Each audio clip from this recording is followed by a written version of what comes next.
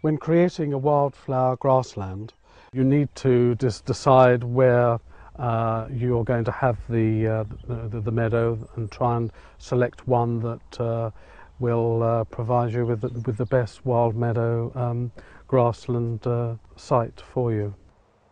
Consider the preparation of the meadow from what you have now into a long-term project of up to 2 or 3 years, and then beyond through maintenance management.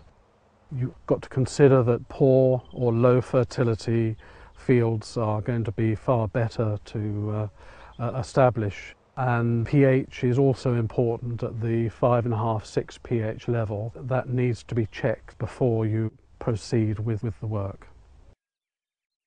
Another aspect of selecting the site is that in the Weald it's been found that the low pH is also important with the slopes. As the fertility of the field, it tends to run away down to the bottom of the slope.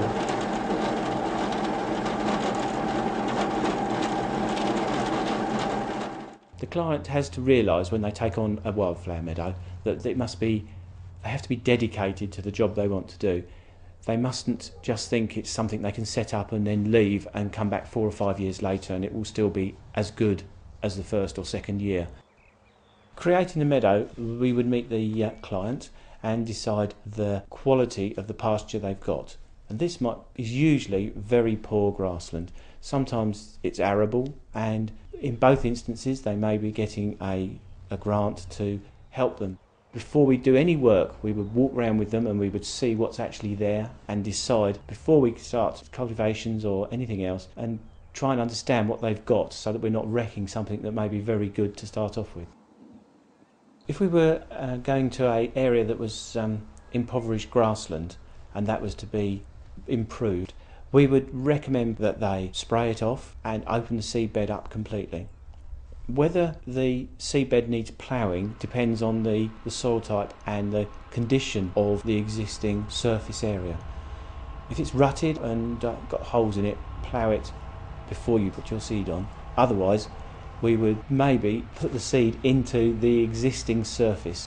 We can do that by several methods: harrowing and incorporating the seed in the surface, or drilling it into the surface, or surface broadcast. One thing we would insist on the client doing is to think early on what they want to do with their meadow, at least a year before they expect to see anything happen, because during that year we will spray off the ground, plough if it's necessary, power harrow several times to get a good level seedbed, make sure that it is an impoverished seedbed, come back and maybe spray 2 or 3 times to kill off all the weeds that are growing, and then after each spraying we will have a subsequent power harrowing to keep the seedbed alive. And then we would come back, once we've got this impoverished seedbed that's level and ready to work, we would come back and seed with the seed that the client will get the sort of meadow they're expecting. It is important with the project to make sure that the seed is Wealden provenance, i.e. it's been either hand harvested or combined by agrifactor, so that the seed actually comes from the Weald. It needs to be applied either by hand, by the traditional method, or sowing with a fertispreader, but it's important to ensure that the application is according to the recommendations. The seed that you can get from the WMI is applied between 15 and 20 kilograms per hectare. After we get germination, we would visit the client again and start talking the management of that pasture for the first year. The management would include regular short-term grazing or mowing and removing cuttings for the first year. In year 2, once the plants have been established, it's important to then go into traditional haymaking systems of management, where a crop is taken of everything in the meadow to keep the fertility low and to encourage the plants that you're trying to establish.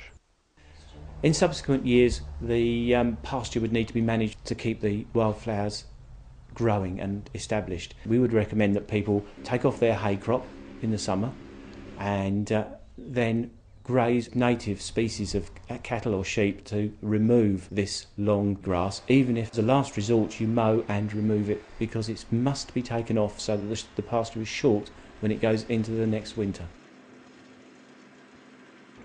During preparation and through the whole of the project to establish a wildflower grassland, it is imperative to make sure that no fertiliser is applied. This would encourage the grasses to dominate the introduced wildflowers, and this is not what you want to do. Ultimately, for wildflower creation, the choice of site and vigorous management will ensure the best results. Seek advice from the Weald Meadows initiative and talk to specialist contractors and be flexible in your approach. Wildflower creation is a hugely rewarding process which benefits individuals and nature alike.